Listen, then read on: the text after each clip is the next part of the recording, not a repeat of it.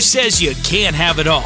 Not Appalachian Wireless. We know what you want. Appalachian Wireless offers the hottest smartphones and unlimited data plans, all on the region's #1 network.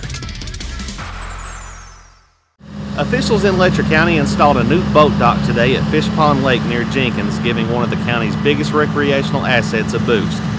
And more boosts could be on the way.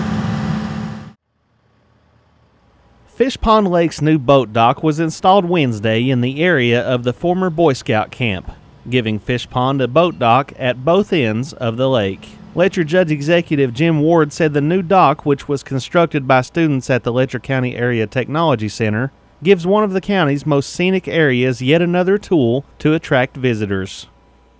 Well, the Conservation District had approached me last year about wanting to do something for the community. So they ended up and they come talk to me about putting a boat dock here at Fish Pond.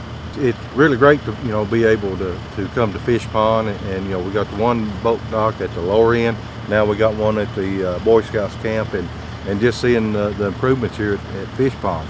And if you notice, a lot of the people just fish right off the docks. One of the good things about it is our local vocational school is the one that built it. Our kids built this. When you have good conservation districts, a vocational school that all come together to make this happen for Letcher County, it's just great. Ward said he anticipates even more amenities coming to Fish Pond in the near future. What I'd like to do is some cabins.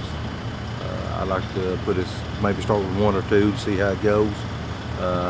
We've got the RV park in now, and so now I'd like to start maybe doing some cabins and possibly maybe a little general store.